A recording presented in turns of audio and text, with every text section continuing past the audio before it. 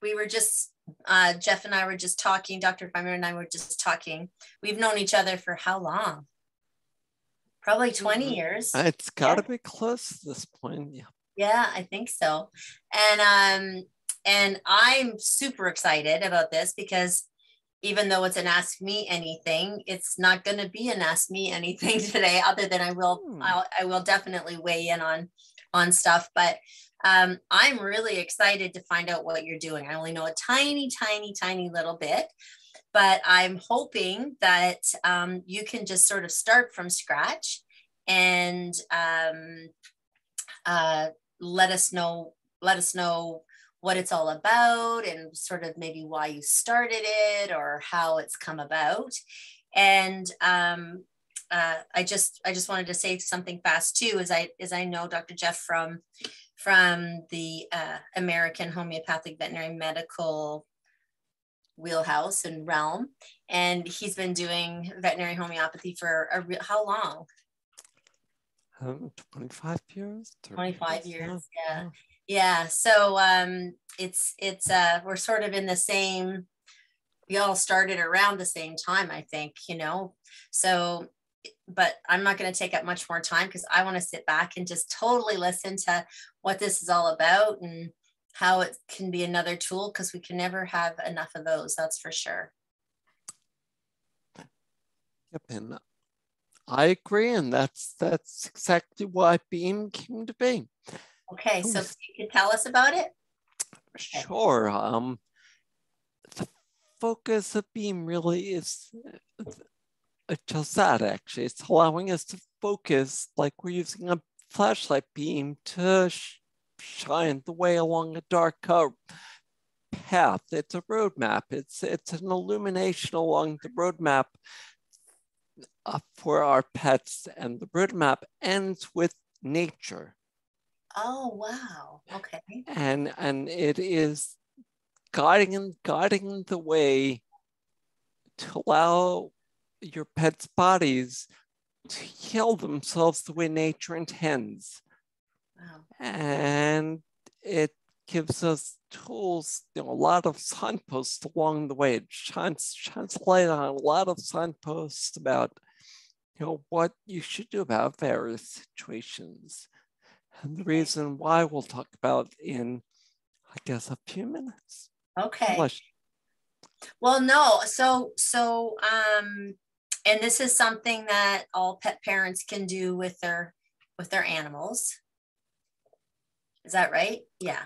Yep, that is the intention. And actually, you've got, the two sides of the coin, all the conventional internal medical diagnostic blood tests and x-rays, and which are invaluable when you're at the vet. But what about when you're home, all day, every day, day in, day out, and you can be monitoring Beam. And we ask everyone to track what's called the Beam score. Oh, so wow. where is your pet on the Beam scale? Where 1 is depressed, not eating, not functioning well pet, and 10 is vital, happy, rambunctious 12-year-old Great Dane that's running around, being like a puppy, which is what we want, which is where that roadmap is guiding us. Right. That's so important. Sometimes we just assume that they're geriatric when, what is it now? Like 7? It's crazy. It's just crazy. It just blows my mind. And we're just like, oh, well, yeah, she's old, or, oh, well, yeah, he's old. And we just sort of, subscribe to the what's normal out there, which really isn't normal. And that's a foundation, actually, of the Beam, is the common versus normal. And what's common is not normal a lot of the times.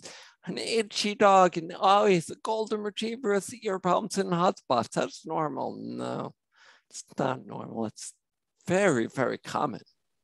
Okay. So yeah. And I'm so glad you brought up age, because that is a huge limiting belief.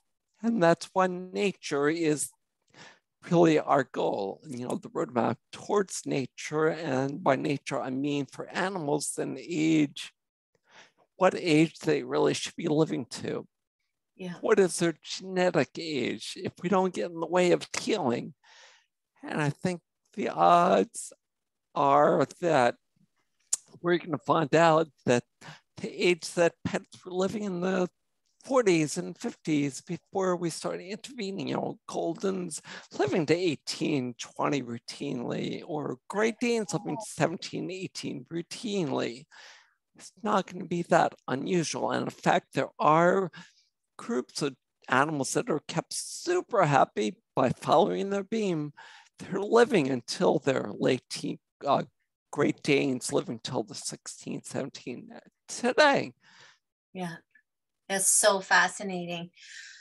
Well, I mean, and are you going to just tell us what this is, or like explain this to us? Definitely. I mean, Okay. that is a huge part of a bunch of our goal is for everyone in the world to, at least know about the beam, which helps inform all of the other, conventional information. The beam is basically that intuitive sense of how your animals are doing, and no one knows better than you. I mean, think about all the times that beam is off, that something is off, and you go to the vet and they just can't find anything. Or the blood works normal, and it's like, well, it might be normal, but there's clearly something wrong with this animal. Or I don't know how many times people would come to me at my clinic and say everything, they're saying that there's nothing wrong with him or her, and I feel that there's something wrong. So how do you teach people that? How do you do that? Well, BEAM is an acronym for the 4 things that you watch that you can actually measure and know day by day. A BEAM square went from 9 to 7, or from 7 to 10, or behavior. So does your dog, get up and greet you? Does he want to interact with you? Does he want to be off by himself? Does your kitty do his normal routine of, patrolling the area? Behavior is a bit subjective in that it's hard to, measure unless you actually know, what your animal does under ordinary circumstances. Energy is perhaps the foundation of everything we teach, because having high enough energy is what allows BEAM to be its best. Okay. And energy we can measure through, things like how far do they walk, how long do they walk, how often do they play, do they, again, get up and greet you every time? And then the most measurable is A, which is the appetite. Okay. And that's often how, we know things are going on. I'm thinking about Sue and her pup, who stopped doing the, she was a golden, and she stopped with her hurry up noises. When you get in the food ready and the dog is barking, well, that's what she did all the time, but that went away. And actually, that was an early warning sign that the dog was going into Lyme kidney disease, and actually went into severe Lyme kidney disease. But by following BEAM, by not worrying about the diagnosis, her pup lived another 4 years with severe Lyme kidney disease. Wow. And so this is a program that you teach people. Is that what you do? You do have like a teaching program for this. Is that correct? We do, actually. That is what we do at Holistic Actions, which, the basis of it is the free course that we call the Vitality and Balance system, which basically is raising vitality and making, or helping the balance be as best as it can be. And the Pet Health 101 course is just teaching the basis of beam, of vitality, of fresh food feeding, all things that you can do along the road to better health. And once you learn this this method of scoring your animals, then what, like with that dog that had the lime kidney, what did you do to help the healing? Well, I guess the answer is everything that would allow the body to do its job. Yeah. So, PEMF devices, fresh food feeding, raw feeding, homeopathy, massage, and a big one that's we're getting more and more information about nowadays in people is the healing intention of our loving intention. Mm-hmm.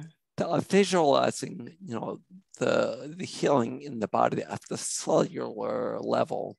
Yeah. And I heard a quote yesterday that what we're going for is cellular joy. Oh, that's amazing. Yeah, well, wow. That is very true. And I mean, I know with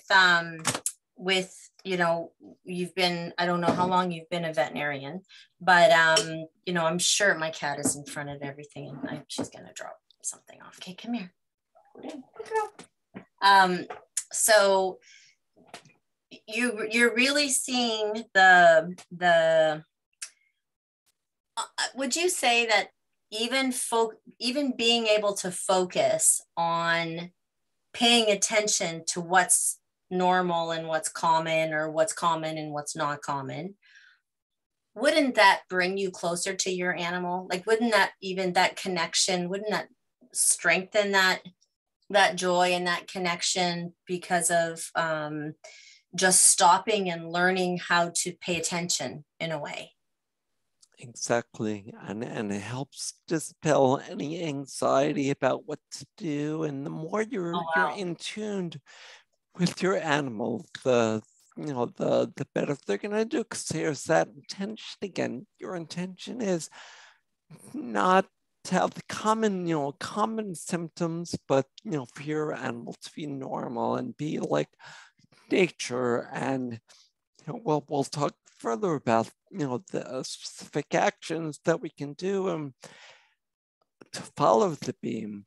But yeah, that is exactly why not limiting your belief about age or a symptom or disease name or diagnosis name, why that's going to let you be closer or help you be closer to your animal.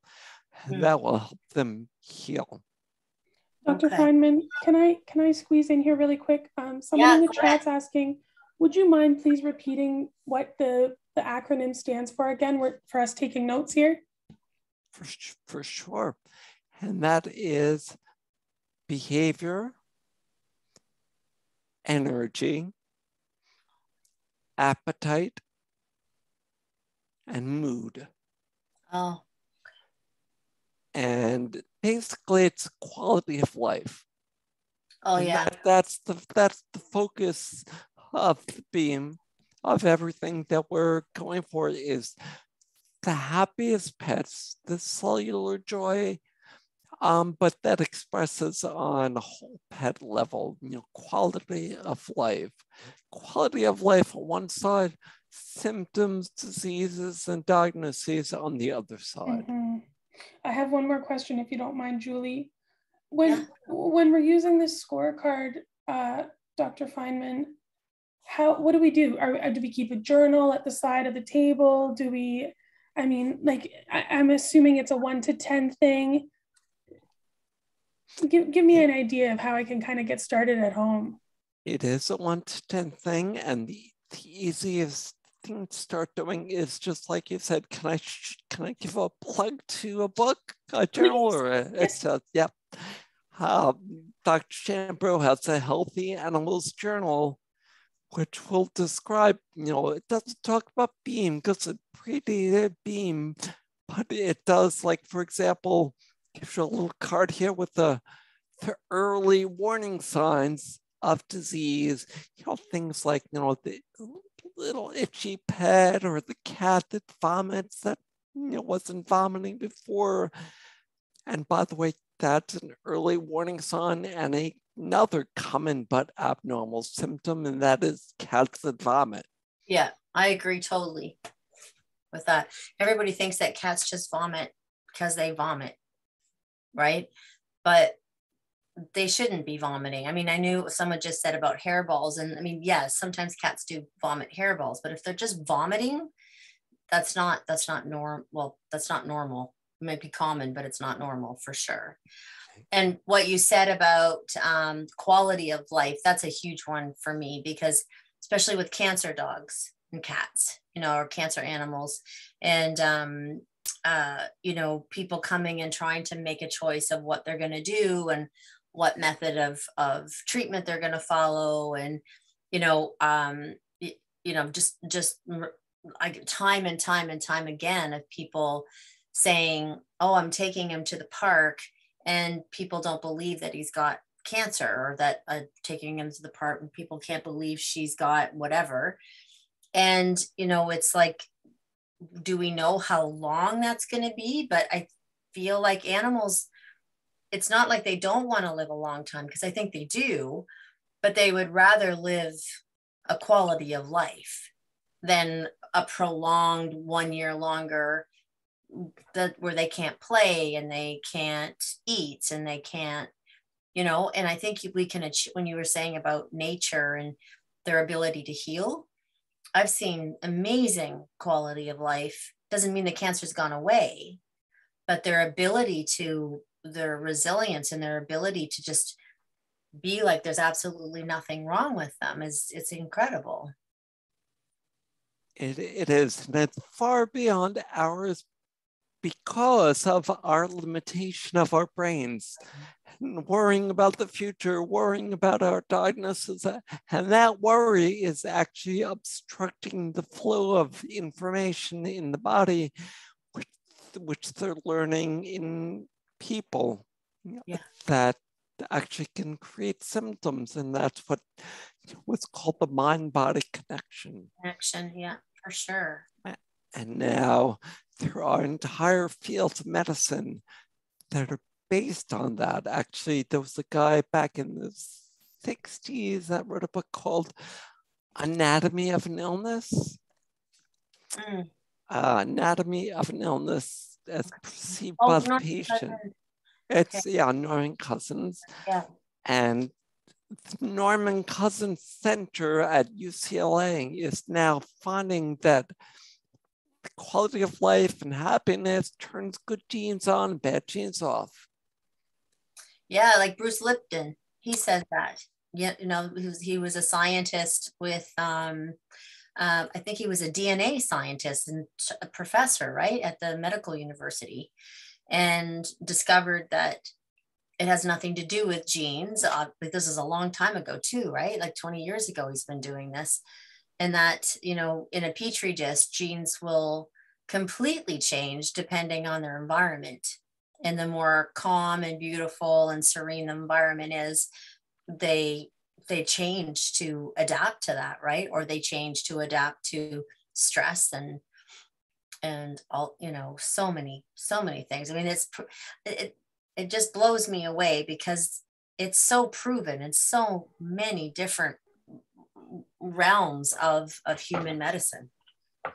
And we don't hear about it. You don't hear about it. I mean, what's coming, but you really don't hear about it. It's there in the human work. If you look, it's nowhere to be found in the vet work yet. Yeah. But it will be coming soon. Like Morris Animal Foundation, their 2022 research push is on quality of life of senior dogs. Wow. Yeah.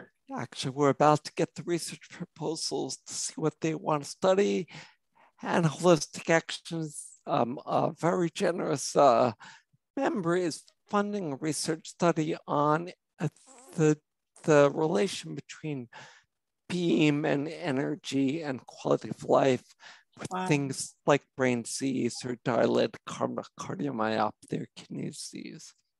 Yeah, that's amazing. I know that a few years ago I was started saying, I guess, I don't know, Stephanie, how long it was, probably 5 years ago. Mm-hmm. And I used to say, you know, there's so many people that subscribe to species oriented food, right? Like raw food diets and whatever that are species oriented, but nobody really looks at species oriented lifestyle. Like, how does a dog really want to live? You know, or how should a dog really be living, rather than being, you know, totally urbanized and totally no one's paying attention to, you know, what they're doing with them or what their dogs are doing in a day. You know, 12 hours, you know, out of 24 hours, do they get attention for an hour? You know, out of 24 hours, and what would they be doing if they were out in nature? You know, out of that 24 hours, a lot of that time is spent doing stuff and being together, right? Yeah, exactly. Julie, I hear you talking a lot about like the love connection that we have with our animals. If you could like build off of that. I know, Dr. Feinman, you also mentioned it as part of the, you know, how to understand our animals. Yeah, well, for me, it's that oxytocin loop, right? Like the actual being able to gaze into your dog's eyes or your cat's eyes or your horse's eyes or whatever, your potbelly pig's eyes, it doesn't really matter. And that they've proven now with dogs, you know, I guess it's 2012 in Japan, that they always thought it was just a human connection, that humans could only do it and animals couldn't do it. But not only do animals do it, but you can do it with your animal. It happens with your animal. And that has huge benefits: oxytocin, cancer benefits, stress level benefits, hormone benefits, everything. Mm-hmm. And it's so easy to do. Yeah. Just about like being mindful, right? I want to hear more about how people can learn this. What do you teach them? How do people find out more about this? And I have a question too. Is it self-paced? Well, there's 3 different paths that people can take. The free course is one that's there all the time, and yes, it is. Everything is self-paced. But then from the free course, we go all the way up to what's called the all access membership, which gives them the free course and a bunch of other courses, as well as recordings of all the webinars that we do every week, and the ability to jump on and ask questions on the webinar every week. In addition to a forum where they can ask the questions every day and to ask them every day, and a once a month guidance call with one of the vets where we can help in 15 minutes or so to help them sort out what their next steps are. Whether they need to go to the vet, or they should go to the vet oncologist, or maybe just modify the diet, or what we would think. It's just the foundation is something called HMDM, which stands for Holistic Medical Decision Making. Oh, wow. That's cool. HMDM. It stands for what? Holistic Medical Decision Making. And we've got a report that, you know, anyone can download a printout, and it outlines all the specific actions, things like the beam and a lot more. Awesome. I'll be happy to, you know, have, if you guys want to, I don't know if you distribute these afterwards, but if you want to include that, you can certainly include that. Yeah, absolutely. And actually, I see a few of your group members are here with us on the chat, and they've been kind enough to drop the links here for us, for everyone that's here. The links are in the chat to the Holistic Actions website, as well as to the course. I was just checking it out here while you two were chatting. Is it okay here if we move into questions? Tonight, if possible, I'd like to direct them to Dr. Jeff. He's our guest. So if you have questions about the BEAM method or holistic actions, or how to connect with your animal in a better way, in a more efficient way, then by all means, put them in the chat. I'm keeping an eye on that, or put them in the Q&A. That works too. And you know what? I've got one here from Melissa. Perhaps I can start there. Sure. Her 12-year-old Frenchie seems to have diarrhea more often than he doesn't. He gets fed freeze-dried raw food, broccoli, carrots, blueberries, freeze-dried chicken hearts. I give him the turkey tail as well. Jump for joints, that's from our Adored Beast line. The phytoplankton and potency, that's our omega oil. I give him organic pumpkin too to help with fiber every day. That seems to help, but I'm wondering if there's something missing. Do you have any insights? For sure, and I will ask the same question that I ask anyone that asks me about any specific symptom or what to do. And the first question is, how's the BEAM? What's your dog's BEAM score? So if it's high and it's always been high, or now it's, you know, as normal as always, with the diarrhea or without, then the odds are that, like the questioner is asking, there's something that you can modify in the lifestyle that will help. And a big thing of that is rotating through. You have 4 different probiotics. Is that right, Julie? Yes. Yeah. Actually, 5, I think. Cool. Yeah. Just replace those great microbes in the gut with, rotational probiotics, and the best and easiest way is just rotate through the ones that you can get from Adored Beast. And you can add in fermented foods, letting your dog, eat soil and get soil-based probiotics that way. But I think it was a 12-year-old dog. Is that right? Did you say 12, Steph? Yes, I believe so. I'm just pulling it up again here. Okay. Yeah, 12-year-old Frenchie, diarrhea more often than he doesn't. So when you say about I have a question. What happens, like with this dog with the diarrhea? What happens if so if the behavior is normal, but the energy's off? Let's say your beams. Do you take a overall score, or do you look at your? Okay, so it doesn't matter if like their behavior is normal, but their energy is really low, their appetite's kind of in the middle, and then their mood is sort of up there too. But so the only real thing would be like their energy is low. How do you do that? Like what happens there?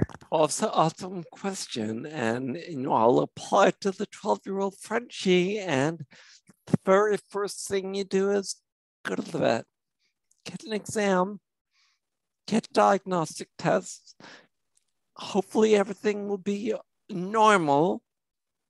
And at that point, there are lifestyle things, not necessarily supplements that you can add, but things you can tweak in your dog's lifestyle to try and help the balance. Because we can also think of BEAM as the balance beam. We're trying to balance between health and disease. We spell disease with a hyphen because we want to be in the state of ease, but sometimes we're off balance. Yeah. And can we still do this with animals that are, I guess, and obviously the beam is it's good for puppies and kittens and young dogs, so that we have a baseline even, right?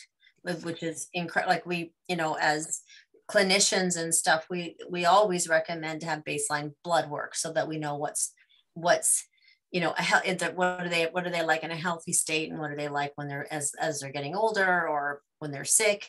But I'm sure you can come anywhere from a beam down a youngster.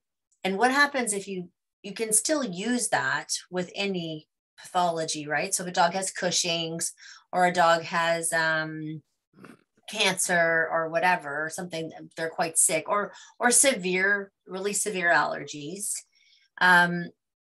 Is that one of the first things that you recommend, is to start noticing the beam, like start noticing and documenting it?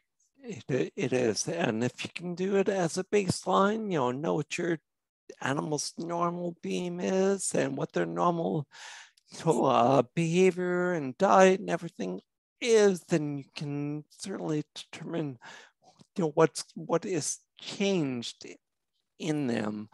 Mm-hmm. And the reason I recommended the tests and an exam for a 12-year-old dog is HMDM, Holistic Medical Decision Making, which is based on the context, the full context.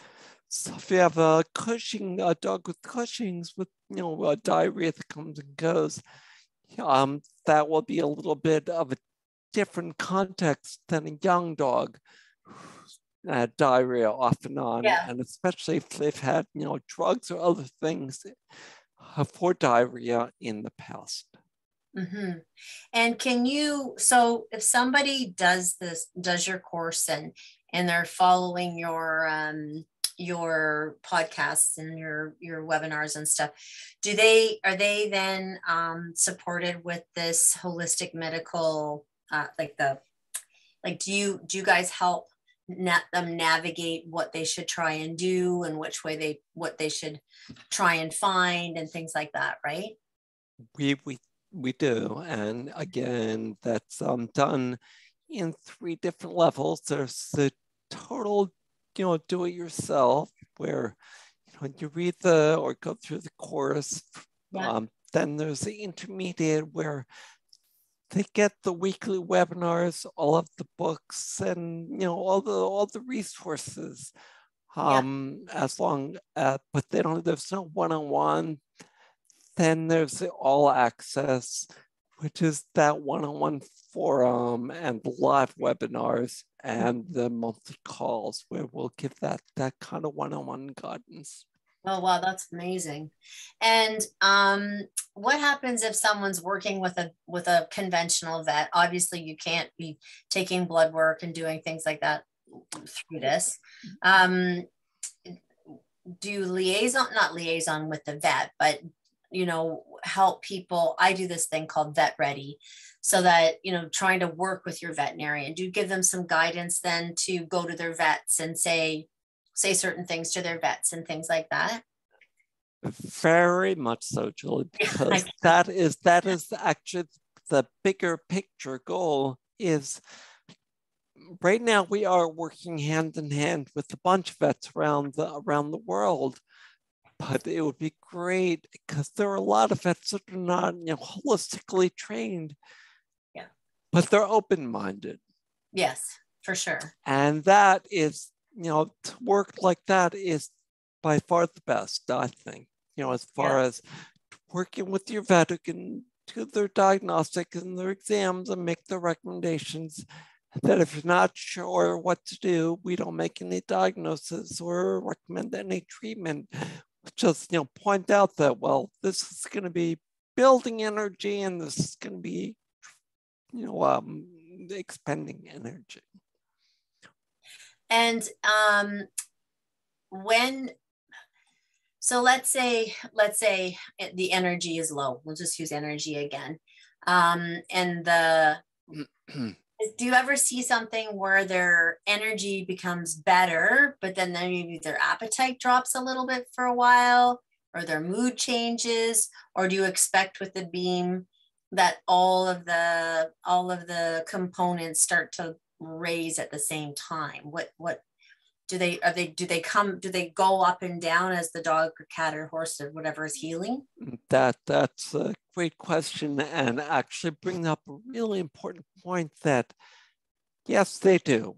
To answer that question, but what's more important are the trends. So you may have day-to-day variation and expect day-to-day or hour-by-hour variation in each parameter. But is today better than last week?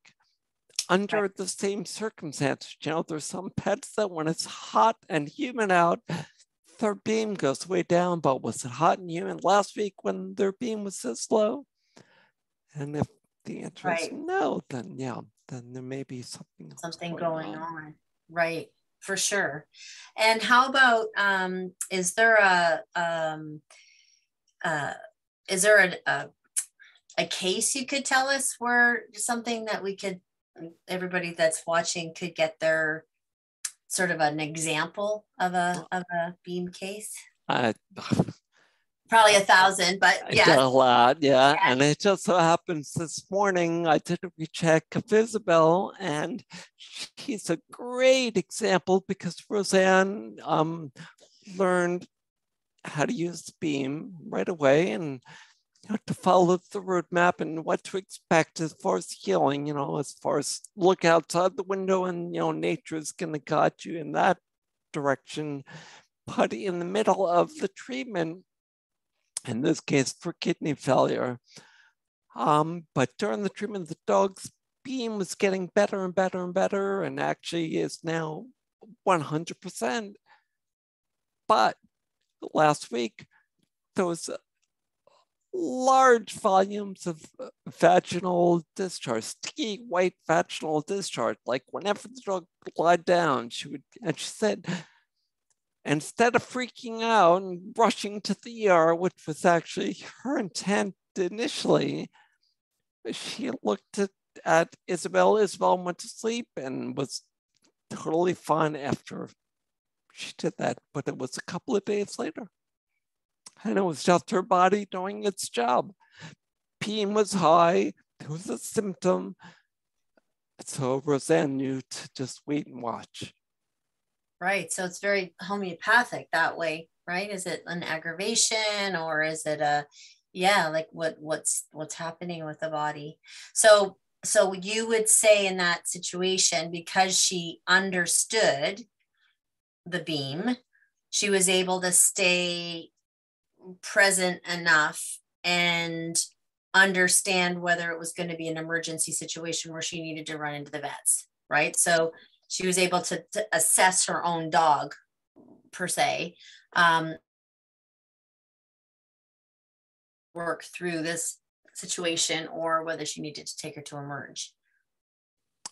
Exactly. And the converse is also true, that even if there are no symptoms, if the beam really drops, you might want to go to the vet like right away. Yeah, I think that is what you just said right now. Is, I think, vital, because people only looked at symptoms like vomiting or diarrhea or something that is, clearly visual and energetically. I mean, that was probably one of the number one things I would say when I would be called in the middle of the night at my clinic. I would be like, how's his energy? Well, he's going up, but his energy's great. Like, he's eating fine and this is fine and it's normal. It's like, okay, well, let's just wait. If all of a sudden he gets massively worse and his energy drops and can't lift his head up and doesn't wag his tail when he sees you. I mean, that's again, I think that's when we look at any kind of energy healing, whether it's homeopathy or acupuncture or just, even Reiki, if the vital force or that vitality starts to slip, it's kind of like it's showing you that they're losing their vital force on all levels, not just their stomach or not just their kidneys or not just their GI, or, you know, it's a pretty big deal, energy. It's a really big deal. And it is the basis of life. And, you know, as far as, you know, high energy in kids or puppies or kittens, or zero energy when they're not alive anymore. And that is, it's interesting you said that, because there was now a mitochondrial energy article that started with the quote from Hahnemann about the vital force and about how when the body has energy, it's alive. When it doesn't, it's not alive. So we want to build and preserve that energy in any way that we can. Julie, yes. Can you share your airplane, just to build off of that? It's perfect what you were saying about, Dr. Feinman was saying about the energetic, you know, as they age, the energy goes down. And there's always this, I can't think of the word, but story you tell about an animal's life. And it's like an airplane ride. Yeah. So the person that first discussed that with me was actually Sue Armstrong, Dr. Sue Armstrong. And she always would say that her goal with treating an animal or taking an animal from whatever age that she started taking them at the clinic, her goal was to have like a takeoff, and then, you know, your midlife is just, you know, there's a couple bumps, but you recover quickly, and you're, you know, you're going along, and then all of a sudden you have a fairly fast decline and it's done, compared to like up and then down, and then up and then down, and then turbulence that you drop almost the whole way, and then a crash landing. And, you know, you want to, you know, get on the plane and have a martini and, you know, but, you know, just be, you know, just floating along and have a few bumps, but that you recover quickly, you know? And that resilience is what we're building, and that immune resilience at its core is having a high beam. When you have a high beam, you can be resilient. I mean, you've got two dogs going into a kennel and they both get exposed to kennel cough. One gets sick and one doesn't. And the difference is the immune resilience of the dogs. Yeah. Yeah. And I think naturally dogs have that. I think we have it too, but I think it's been so, like you said, our biggest problem is our brain and our ability to talk ourselves out of things, or talk ourselves into things that don't really exist. And, you know, I find that in like with our species oriented probiotics, because it's made from dog feces, it's a canine species. When we did our study, it just made so much sense. Like when you looked at the ability for this probiotic to be like almost like a natural immune modulator, right? Like it's like, oh my gosh, like we were seeing things out of, you know, like these particular species. And the big one was its ability to suppress or stop the growth of Salmonella, E. coli, and Clostridium. And it's like, well, of course it does, because they're meant to eat this stuff. Of course, that species of probiotic that comes from a canine would do that.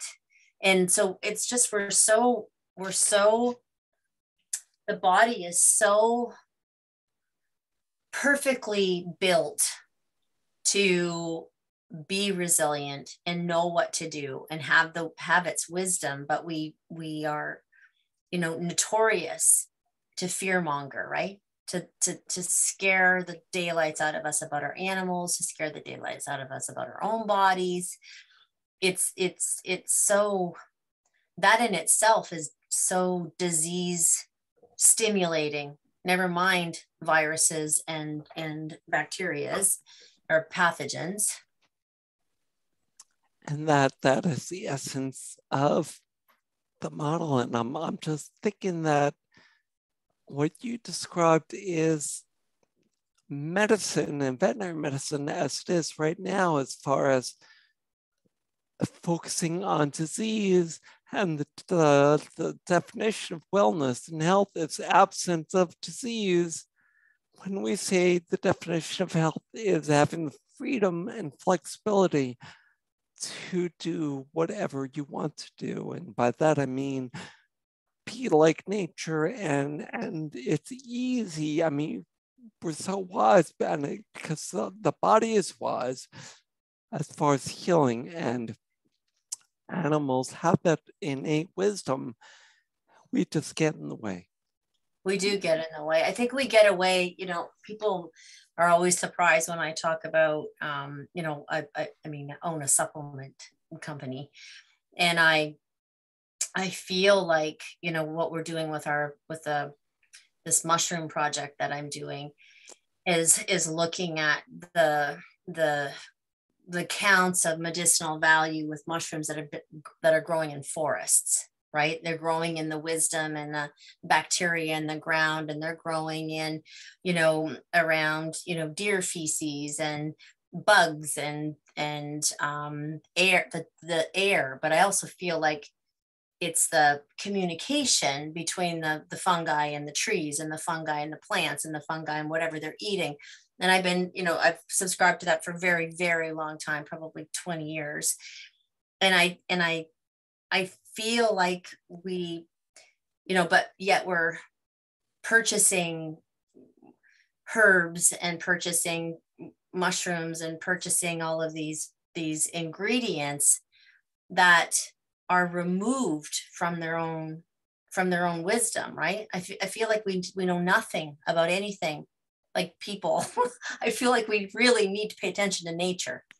And if we, instead of trying to put nature into our box, we need to ask nature if we can play in their sandbox and look and learn, because, our idea that we know everything is just so, such a shallow way of thinking and being.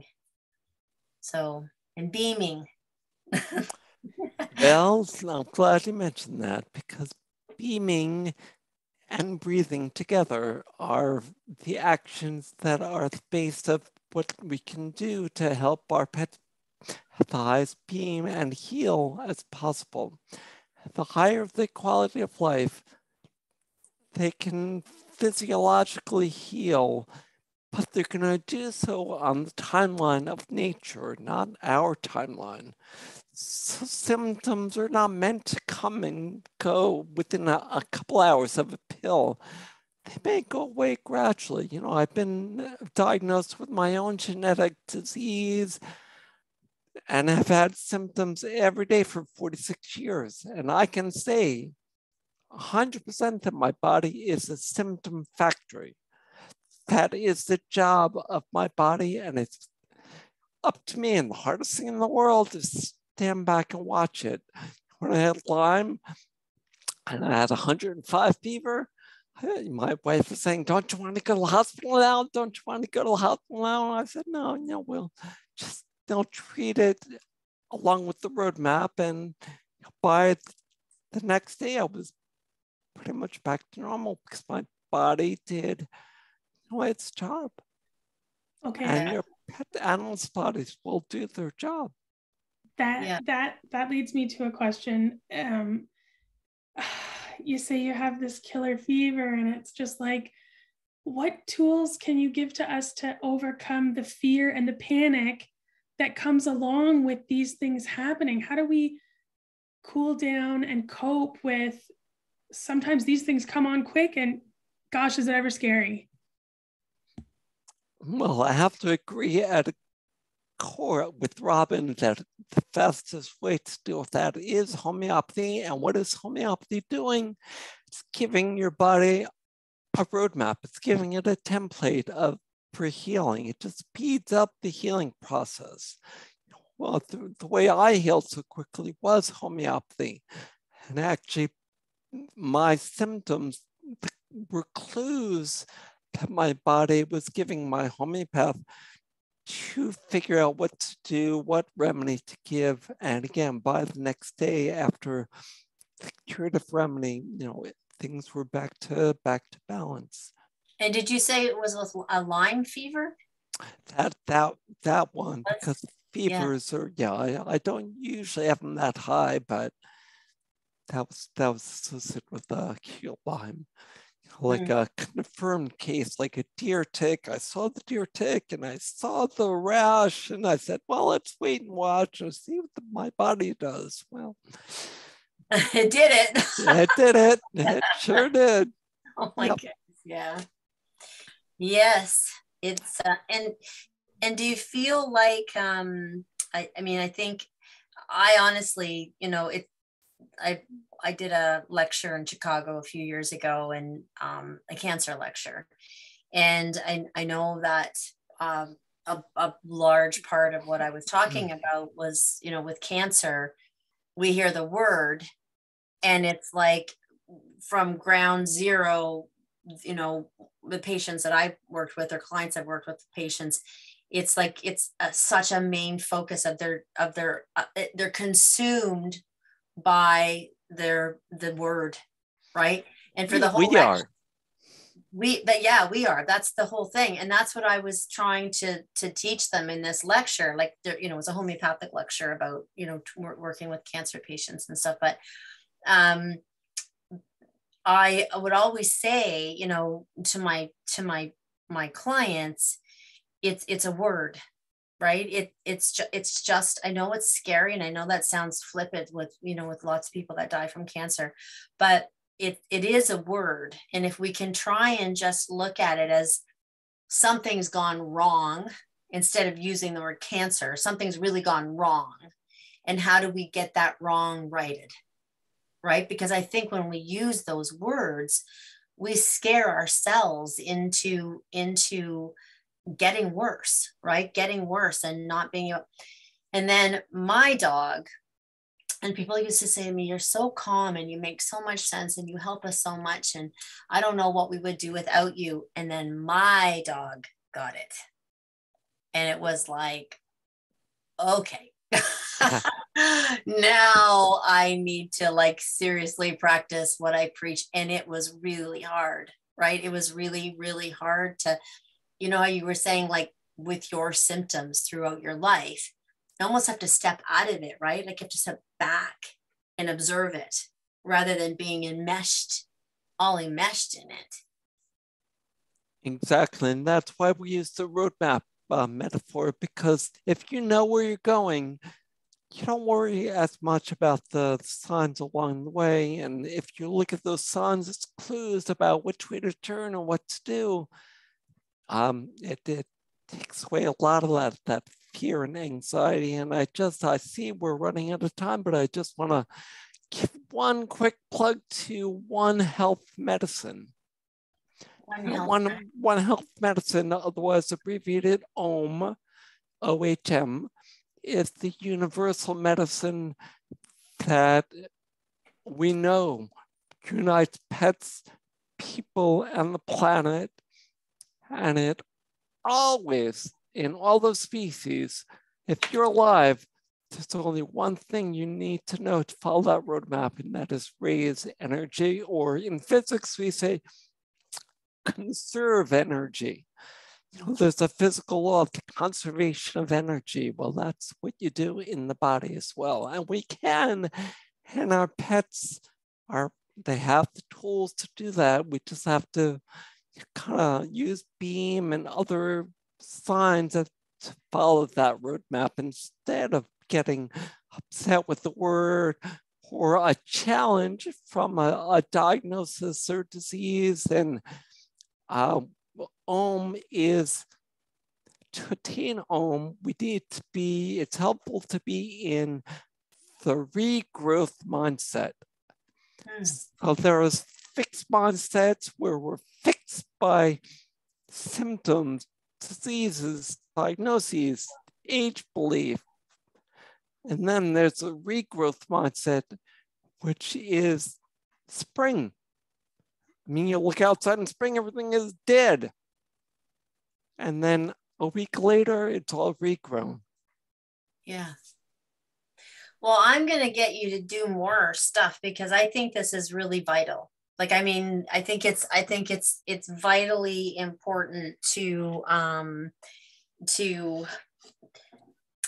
I believe, and we can go over a little bit, so don't worry, but I believe, if you can, I believe that our animals are such gifts to us. Like, I feel like they teach us, for me anyways, they teach us so much. And I know what they've done for, you know, the thousands of clients that I've seen with their animals. Their animals change the way they think, right? If you let them change the way you think, and then it just becomes this like synergistic process, right? So you know, people will come in and they ignore their own health or their own stress. But if I say to them, you guys have to go and see someone to deal with your stress if you really want to get your animals better, right? Because your animals are picking up on your stress. They're here to teach you something. Then it's such a synergistic process, right? Like, they heal together, which is incredible, phenomenal.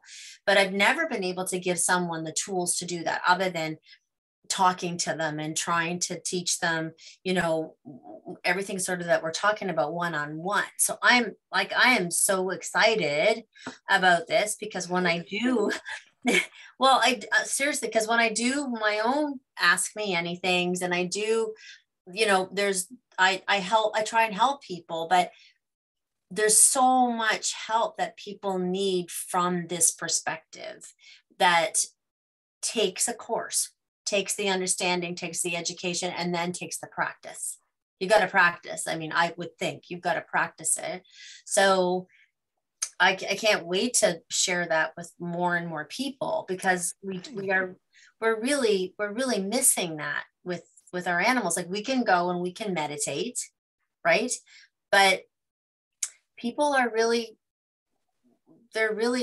like floundering with knowing what to do with their animals. They really do.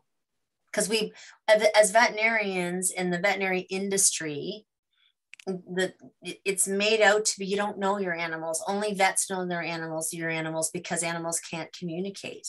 Well, animals can completely communicate, and you can learn how to communicate with them and understand them, right?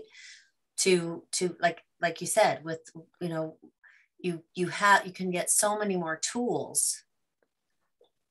And actually, we have an article on how to talk to your animals via their symptoms, and truly, that's exactly what, you know, that I would be honored to have, you know, be able to help in any way. And but you said, yeah, in a lot of these challenging situations, it's hard to you know, convey what you just said.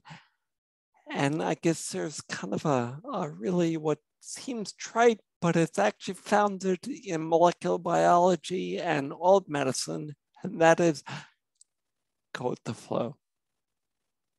You know, it's like a smooth flowing river. The Colorado River carved the Grand Canyon by staying smooth and flowing for years, by persisting and persevering and having patience, you know, over the course of, in this case, millennia, you know, a long time.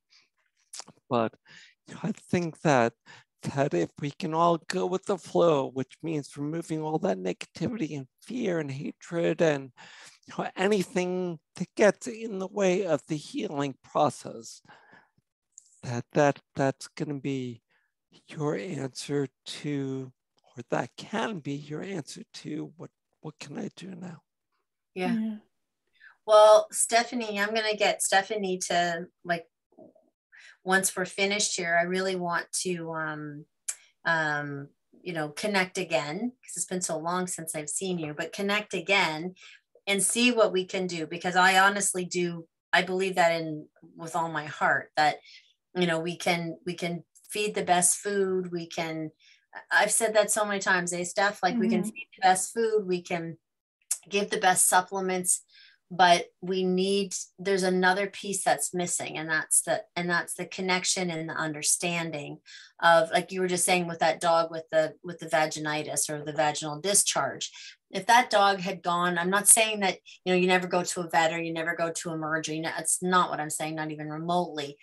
But if that dog had gone, chances are, you know, maybe they thought it, you know, gone, you know, put on antibiotics and done, you know, a whole bunch of things that then cause secondary problems, right? Like, you know, they destroy their gut microbiome and the, you know, their immune system gets trashed. And, you know, so I think it's a large part of your toolbox with, you know, good food and exercise and proper supplementation and things like that. It is a large part.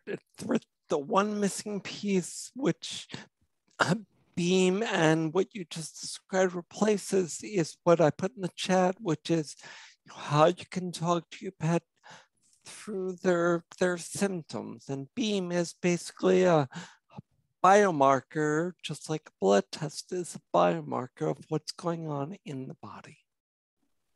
Great. Awesome. Well, you can write an article for us and we'll put it on our website and get everybody that's following Adored Beast to start it because it is, right? It's a collaboration of everybody and putting together everybody's experience and expertise, and to it's a holistic approach, right? It's everything.